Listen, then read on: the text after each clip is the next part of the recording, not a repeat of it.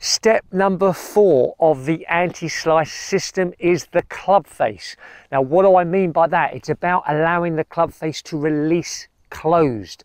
Now, this is the most important aspect of the anti-slice system. It is the cause of slices. Let me repeat that.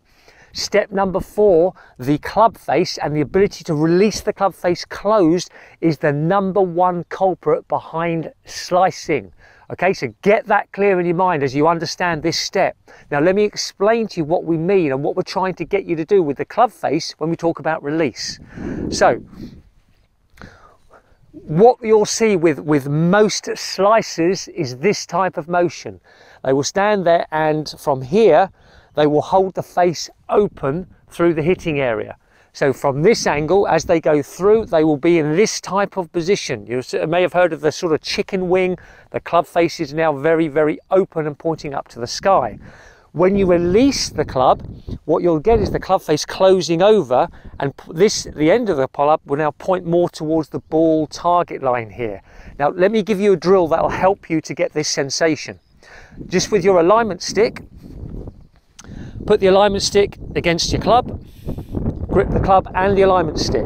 Now from here, just do a few practice swings where you come through and you can see very clearly where this is now pointing more at the ball line. Now this is you now releasing the club. The club is now closing, which will encourage more of the shape of the draw. Now, if you are doing this, which is what most slicers do, the face is left open through tension, holding on tight. They're worried about where the ball's going to go. They don't release it at all. They end up with the face open. This stick, you can see, is now pointing over here somewhere. So what we're after again is this. Get the club releasing. Close the club into this position.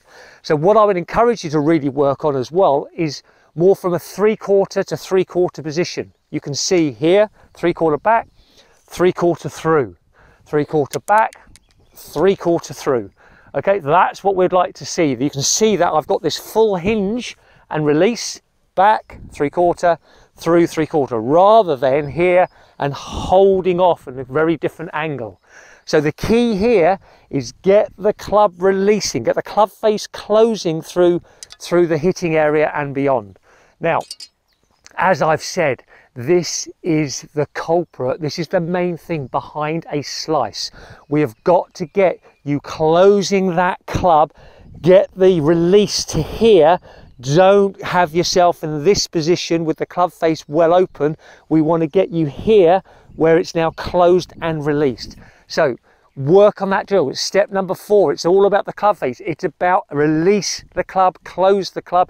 And remember, this is hugely linked to tension. Free it up. Work on the 3/4 swing I've just shown you and use the stick as your guide just to try and match the stick on the ball line rather than pointing up to the sky somewhere. Okay, so good luck with that. That was step number 4.